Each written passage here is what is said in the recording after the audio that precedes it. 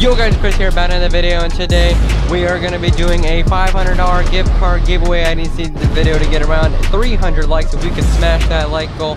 Can you imagine if I was actually like that? Alright, yo guys, Chris here, back in the video, and today this is for more the beginner or someone who is just picking up Forza Horizon 4. This would be me last year when I first got into Forza playing Horizon 3. I didn't know any of this stuff at all, so if you've played Horizon 3, Horizon 2, all the other Horizons, you know all about it. Then this video probably won't be anything good for you unless you're bored, but this is more for the beginner. So it is just 20 things to do in Forza Horizon 4. I've seen multiple videos like this for like GTA and all that kind of stuff, and so this is more towards the Forza series. So yeah, these things are going to be basic, simple things to do for beginners. So number one is going to be making any kind of livery you want. Now there are people who are 5 stars at livery, and there are people who are 2 stars. I'm a 2-star. I think I might have got 3 stars in Horizon 3. I was a livery guy. I really like doing the liveries. It's a fun thing to do. Making your own vinyls, you can make different logos, all that kind of stuff. I'm hoping for there to be an It's Chris Gaming logo, but it's kind of just a C with a complicated background, so probably not. But yeah, make any livery you want. And then the good thing is that with the Horizon 4 system, you can level up in livery making. Not only can you be a 5-star painter, you can be a 5-star painter. I just said that. You can level up and get credits based on making your own designs. Number 2 is something that benefits you a lot, and it is doing all the XP boards. XP isn't that hard to get in Horizon, at least, but the XP boards are definitely fun to do and stuff, so you got to make sure you do those. You get, I said, you can get 20,000 XP, a whole bunch of different XP just by running over the boards, and sometimes you just accidentally do it, other times you have to go hunting for it. Overall, there can be some cool boards in different positions. Number 3 is doing all of the danger signs. Now this one is fun to do for the first time, I would say. All you have to do is make sure you have rewind on. I will tell you that. Just go into your difficulty and have rewind on, because you're going to need it. You can build huge cars and trucks to do these danger signs, or you can do V12 Lamborghinis. It really doesn't matter. I don't know how many danger signs are in this game as of right now, but it is fun definitely doing all of them. Number 4 is really making the perfect race car. Now this is something that I used to do on Horizon 3. I would just spend a lot of time, like I would start off doing the correct, or finding a good car. So maybe an A-class car that isn't extremely race car-ish already, that you can go and make a race car. So maybe like, I don't know, just pick something, maybe a Corvette. So you pick the Corvette, and then you spend a lot of time getting the right upgrades. So not having the most horsepower isn't always the best thing. So get the right amount of horsepower per race tire, and get the right amount of weight as well, and really spend some time doing the tuning. Maybe make a racing livery of it, and then just race that car around. You can use a lot of it in the campaign, especially if it's like an A-class or an S1 car. So that is something really fun to do. Number 5, more for the experience, is making different tunes. I say weird tunes because we've seen the likes of DJ Customs and Donja One Song just making these absolutely weird tunes. How you can this with suspension and all that, you might have to research stuff on this, but really you can just make your own tune. You can make an all-wheel drive car, a front-wheel drive car by changing differential, all different things like that.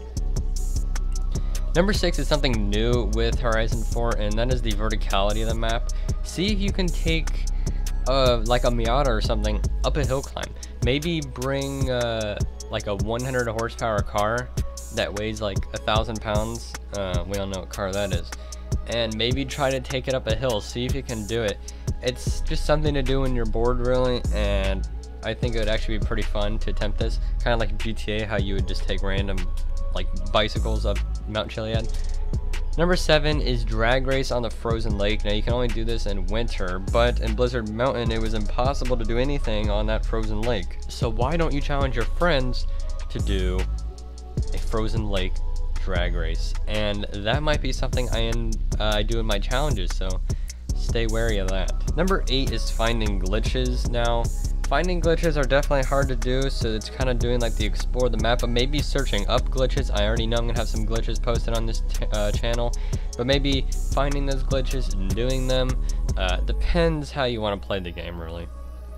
Number 9 is more of a thing you can do with your friends, but I guess you can also do it yourself, is doing the different rivalries, like Ford versus Chevrolet, Lamborghini versus Ferrari, BMW versus Mercedes.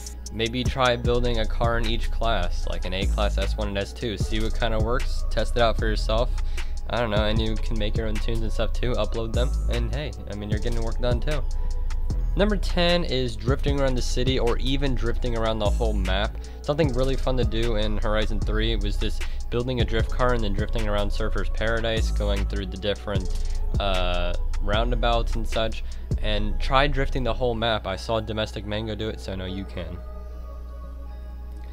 Halfway through the list here, number 11, something else that you can do that will level you up in the game, and maybe upload to Instagram or something, maybe onto the forums, are for photography. This is huge this year because we can now take pictures in real time and take pictures in online lobbies. So something crazy happens, who knows, maybe there's a lot of new things with the photo mode. Maybe you can get the perfect lighting. Everybody loves a good Forza picture. Like I said, sometimes it even makes it on the good on the website, so go ahead and go for that. Number 12 is a mini game to play with your friends, and Jackultramotiv made it big last year. It is City Camo. I'm gonna have a lot of that on my channel too for Horizon 4, just like in Horizon 3. City Camo, pretty fun to do. It's basically prop hunt.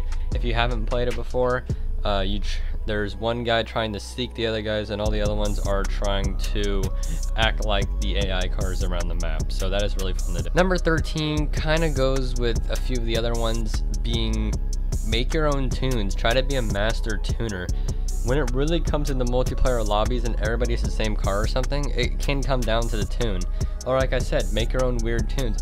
You can level up fully just tuning, and you can be a 5-star tuner and get all these different unlocks and being able to sell cards for more. Everybody knows I have it to the RX-7 last game. If you don't know, 5-star painters and tuners were just selling that 17 million. You make a lot of money doing that. Number 14 is a new thing with Horizon 4, and that is doing the events. So there are going to be multiple events throughout the, I should say, I don't really know actually, throughout the time playing the game. The different Forzathons and all that kind of stuff. Which ties into number 15, which is doing the Forzathon. I'm actually going to tie 14 and 15 together here. So there's the team events, it's kind of like Battle Royale actually, and then there's Forzathon, which is just your own thing that you try to do on a weekend, while the actual online Forzathon is something everybody tries to get in the matter of like an hour or something. So number 16 is kind of like the danger sign. It is just taking stupid jumps. I guess, does this even count as one? I'm just gonna count it as one. We saw in the introduction to Edinburgh that you can jump into the city from a huge hill, and we know that there's a lot of different spots in Horizon 3 that you can just absolutely jump and get airtime for like 10 seconds, especially at the airfield and such. And so there's gonna be those spots in Horizon 4, maybe just taken into your own account too. I'm actually gonna just adding this one as a bonus, and that is doing the achievements, and this kind of ties into the last one, so I'm just gonna leave it at that. Number 17 is more for the YouTube side of thing, but I mean, you can sure post it on Instagram and stuff, and it will really be fun. It will help you improve a lot of your different skills, as well as doing cinematics. It can literally just be like a 20-second cinematic. You don't need like editing, well, yeah, you do need editing software, but you can use like iMovie if you really want to. I don't really know.